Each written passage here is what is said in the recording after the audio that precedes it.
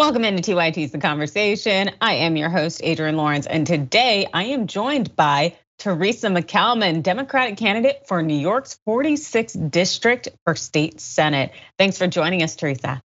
Thank you for having me back. Thank you. Yes, so the last time you were here, you had run for the 49th district and you were going against a Republican incumbent. Ultimately, you won the Democratic primary, but lost the general election. Now, essentially, that area has been redrawn. So we're looking at the 46th district where Biden won 20 points. So now tell me about your run. It is extremely exciting. Previously, like you said, in the 49th Senate district, it was a predominantly red district. So lots of Republicans, it was an uphill battle. I fought hard, I won my primary, but unfortunately, because of the district at that time, I did not win my general. I did win parts of the district, however, over the incumbent, which are now in this new district. So I'm like, yes. My now campaign manager had called me and said, have you seen the new lines? And I'm like, what new lines? Like, I'm getting ready to go teach, and I'm like, what new lines? He goes, I'm sending it to you. And I looked and I said, are you kidding me? Stop. And he said, yes.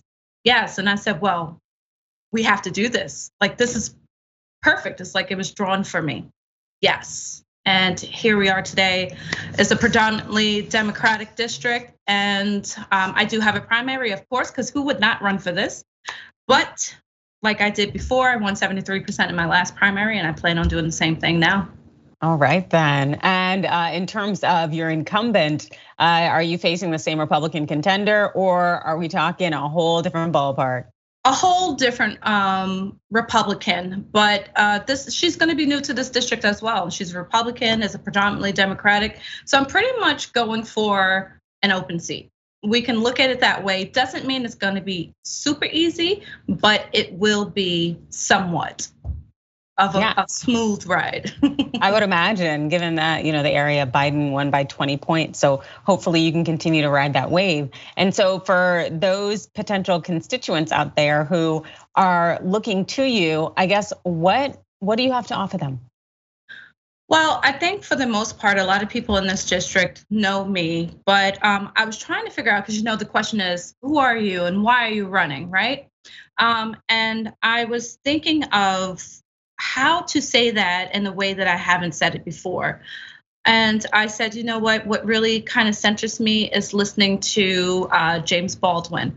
And I was watching one of his documentaries just before the show, just to get some inspiration. And he had said something. He said, sometimes I wake up every day. I wake up and on some days, and I wake up and I say, what is your role in this world? Who are you? And what is your fight? And then I thought of what brought me here, going from being homeless to running for office and everything in between, updating my education, getting 4 different degrees in like 4 years because I had a plan. And I said, what? I'm running for people like me. When I was homeless, it was unnecessarily difficult to get help and get support, especially as a woman of color.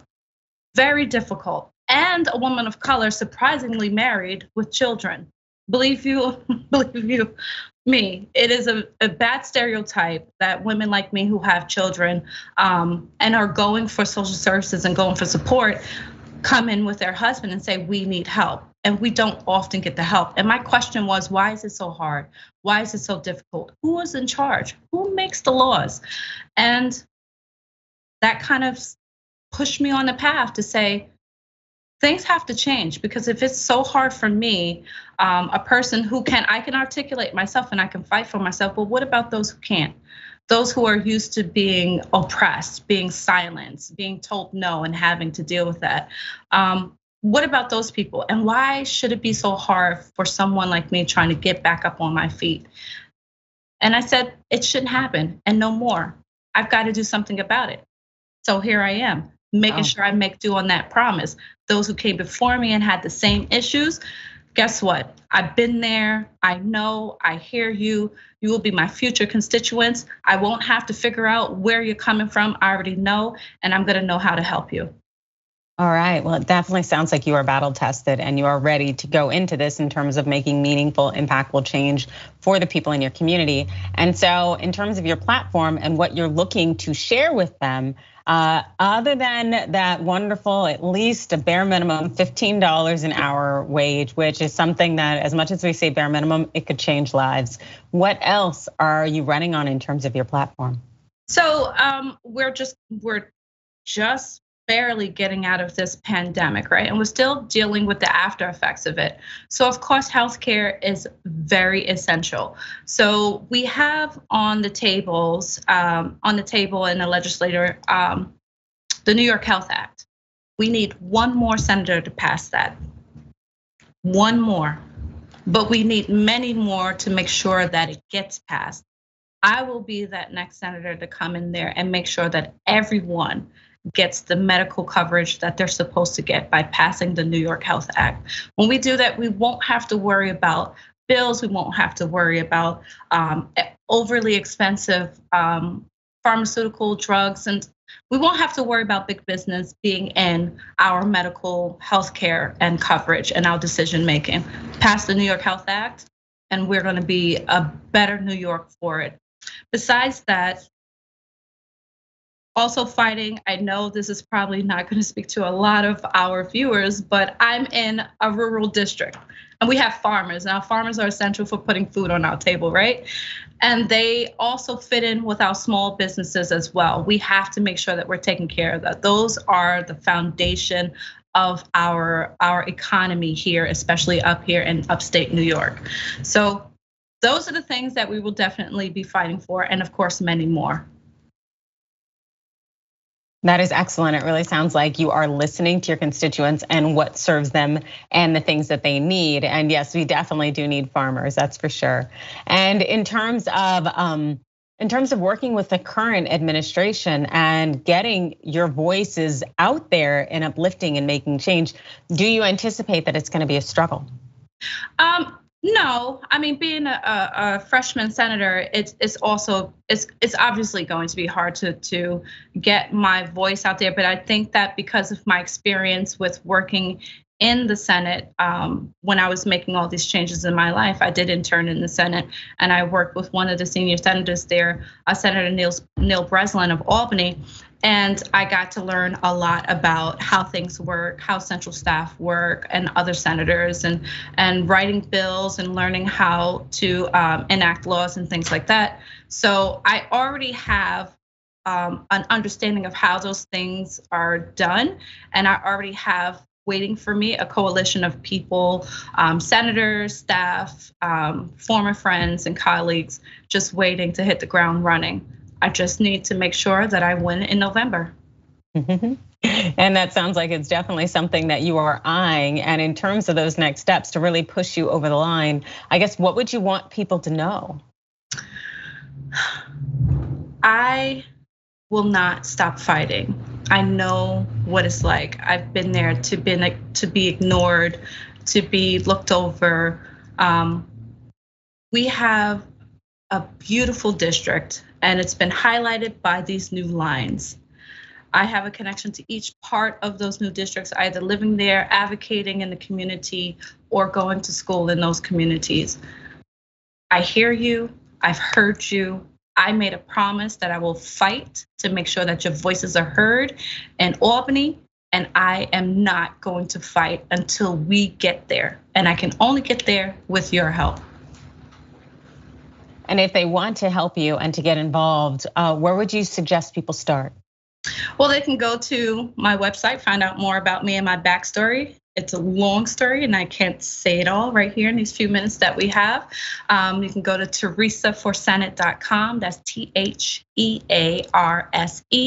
for Senate, the word FOR, Senate.com. You can find out more about me. You can also go there to donate as well. I'm also on Facebook, I'm on Instagram.